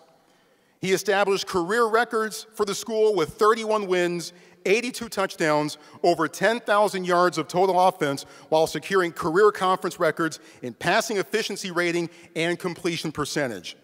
His commitment in the classroom was equally impressive as a 2011 first-team Academic All-American and an Academic All-American of the Year. He was eventually selected as the #1 overall pick of the Indianapolis Colts in the 2012 NFL Draft, competing for 6 seasons until 2018. During that time, he was a 4-time Pro Bowler, passing touchdowns leader in 2014, and the Comeback Player of the Year in 2018. He is the 97th Hall of Fame inductee from football and the first since Toby Gerhart in 2021. Ladies and gentlemen, Andrew Luck.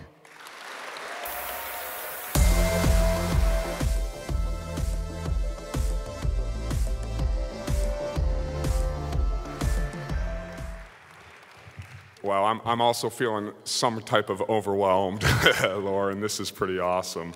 Really incredible. Thank you for the kind words, Troy.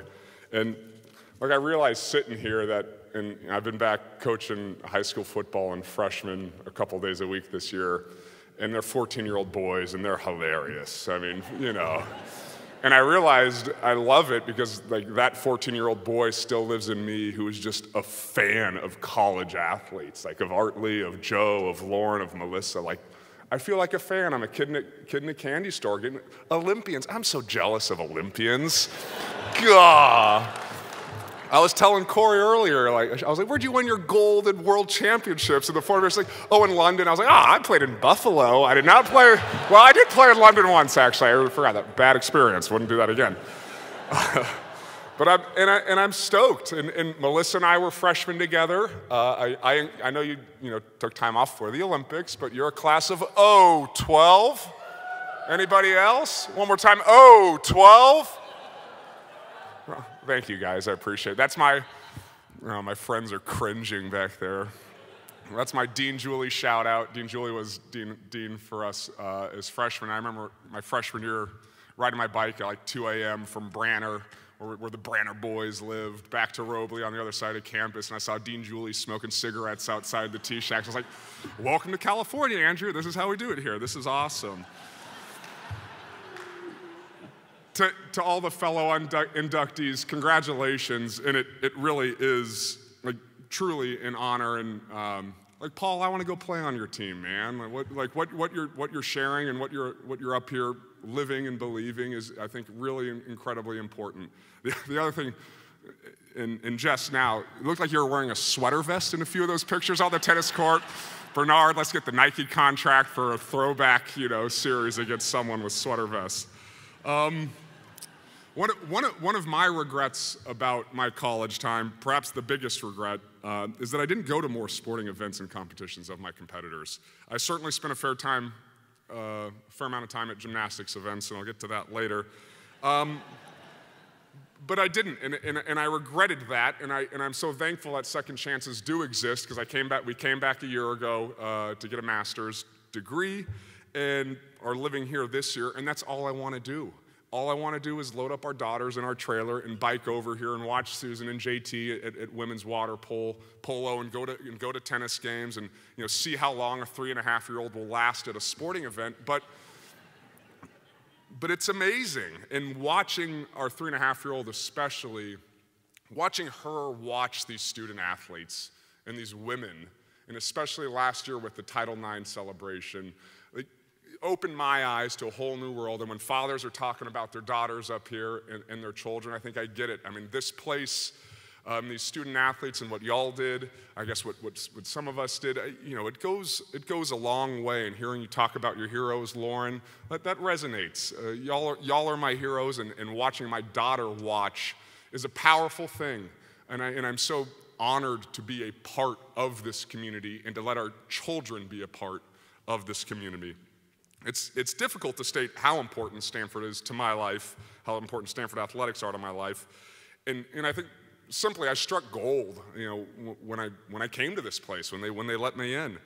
Of course, best school in the world, in paradise. I got to play my sport, compete at my sport at the highest level of college, develop, had a chance to go professional. But that doesn't capture the magic, and I think the magic is what so many others have talked about, is the people we were around, and not just our classmates, not just our teammates, but the adults, in our lives here.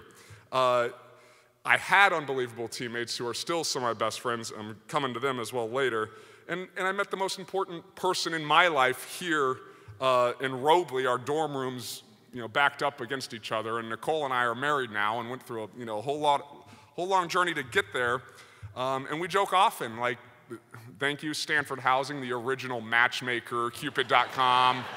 I think there's a few of us talking today that have experienced similar, and glad we made it. But and then on to sports. I've shared this sentiment with a few folks this week, and I'm really grateful for this opportunity for many reasons, including a bit of a nostalgic, but also like you can get on some deep dives on YouTube. They got awesome highlights of the Rhode Island Stanford game and other things, and so grateful for that. But I was thinking about my recruiting class and what we committed to. I think we committed to a team that went 1-11, a football team that went 1-11 and lost to San Jose State and UC Davis, and Jim Harbaugh was hired, and so we had to believe in something, and amongst the many reasons I think a lot of us ended up coming to play football at Stanford was that we knew that if we wanted this place, that we deserved to win, that we would have earned every win and every positive thing that happened on the football field.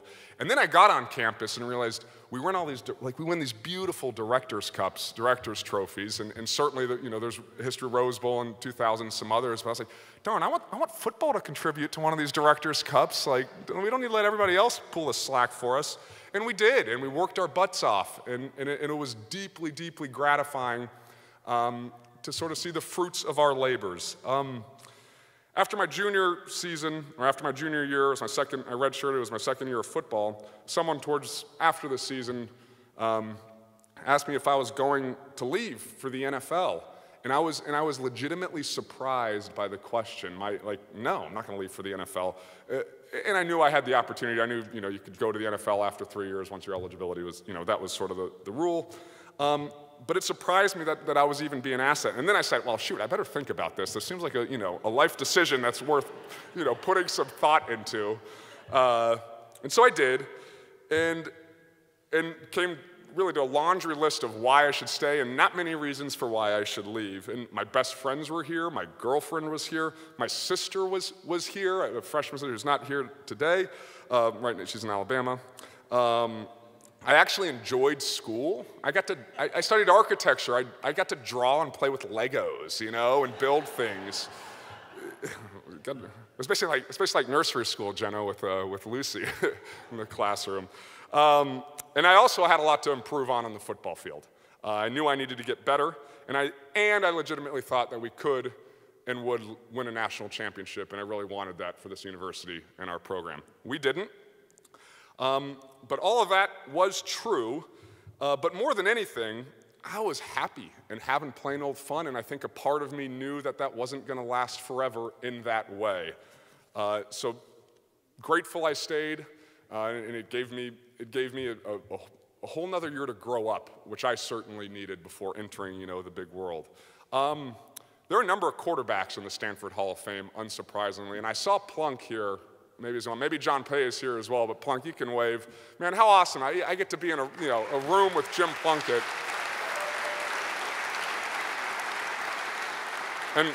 And that's really cool. I know Todd Husak's here as well, and some others. And I maybe sentimental, I feel so honored to be a part of the quarterback tradition at this place. It means a lot to me. I know it means a lot to everybody who plays as well, and I hope to be sitting up there when Kevin Hogan's inducted into this Hall of Fame at some point in the near future. Football, we've talked about some of the individual sports, in team sports. Nicole talked about tennis, and I know my wife was a gymnast, and Kori in track, and sort of the fusion of individual and team. Football is all team, And I do think it is the ultimate team sport. And I very much feel like this induction, perhaps carries my name, but is representative of a whole lot more than me and a whole lot of people more than me. I'm super glad and honored to join Toby as sort of representatives of this era. I was a young quarterback and starting my first year and scared and nervous. There are men that play college football, and that scared me, but handing off to Toby Gerhart was sweet. Are you kidding? And that's what I did my freshman year. I handed off to Toby Gerhart. Handed off to Toby Gerhart. He was awesome. Toby got robbed of a Heisman. I'm not sure I got robbed of a Heisman, but I really wanted to win it and join Plunk in that. Christian got robbed of a Heisman. Bryce got robbed of a Heisman. And it's not I'm going to get on the soapbox. It's not a West Coast bias. SC guys win the Heisman. It's a little bit of a Stanford bias, and that's a big FU to everybody who votes on the Heisman.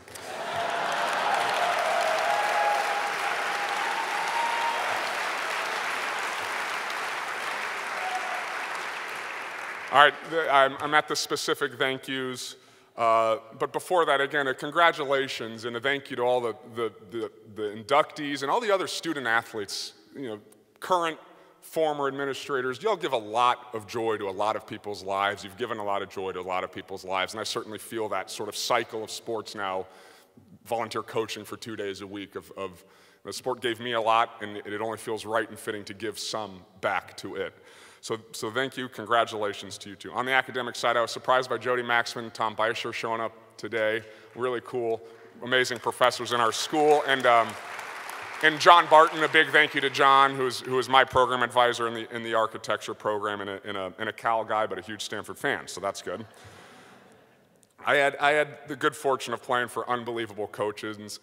I've mentioned Coach Harbaugh. The lasting message I feel from Coach Harbaugh was you know, Paul talked about mistakes and failing and having to learn that. And Coach Harbaugh, the message I internalized from him was, it's okay to make mistakes. And I felt so empowered as a quarterback to go out there. What was not okay was repeating mistakes. And I also internalized that, and I think another way of saying was, you've got to learn, you've got to adapt, and that message certainly I carried with me throughout my professional career. And then Coach Shaw, who was the assistant, helped recruit me, and then got the job and took this program to unbelievable heights we had never seen. Certainly after my time, I loved to death, and I think, you know, make sure we all learn to hold on to our humanity while we played a sport that oftentimes doesn't reward humanity. Thank you to those guys. Tavita, I got to play with and coach me. There's a bunch of names to go down the list.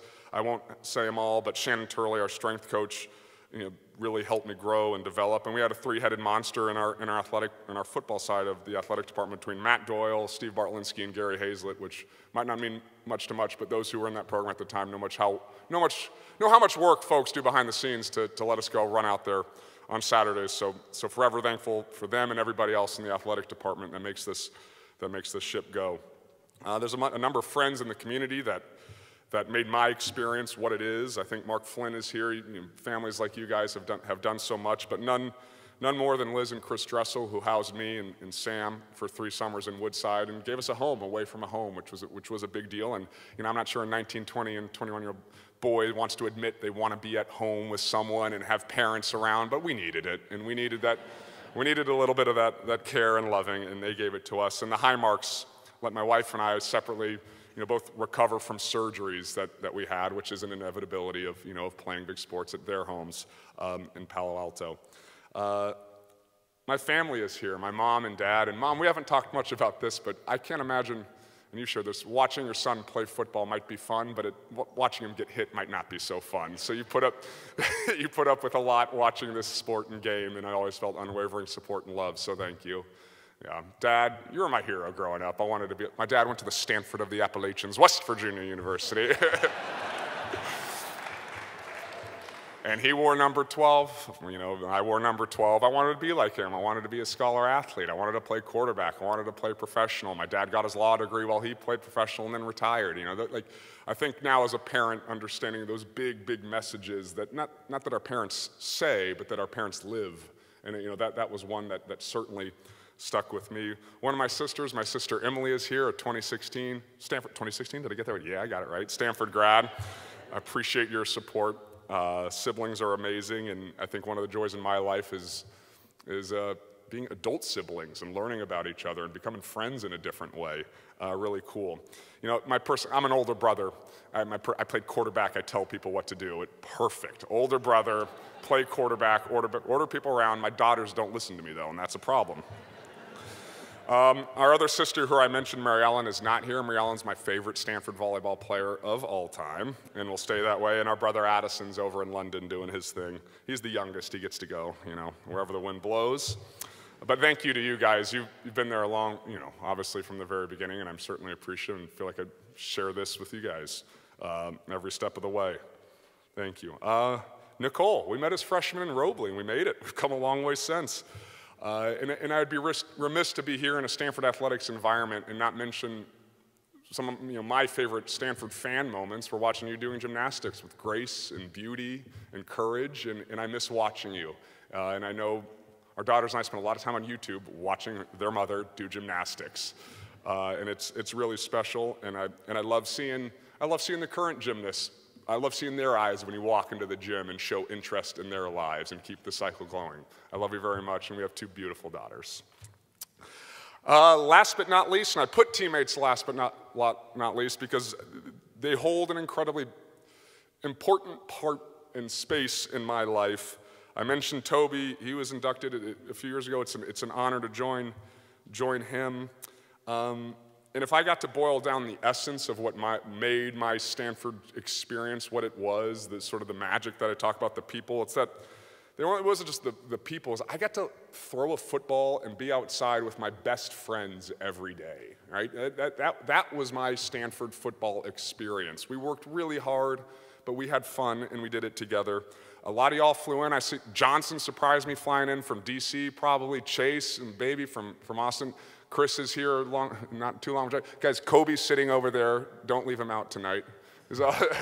You surprised me by coming in from Denver. Sam's here, and there might be a few others that I can't see, but it means the world. And one of the things that I feel so grateful for is that those guys just show up. They show up, and we show up in each other's lives, and I think showing up's a big deal, and I very much appreciate that Stanford gave me men to show up in my life. So thank you very much. Go Card.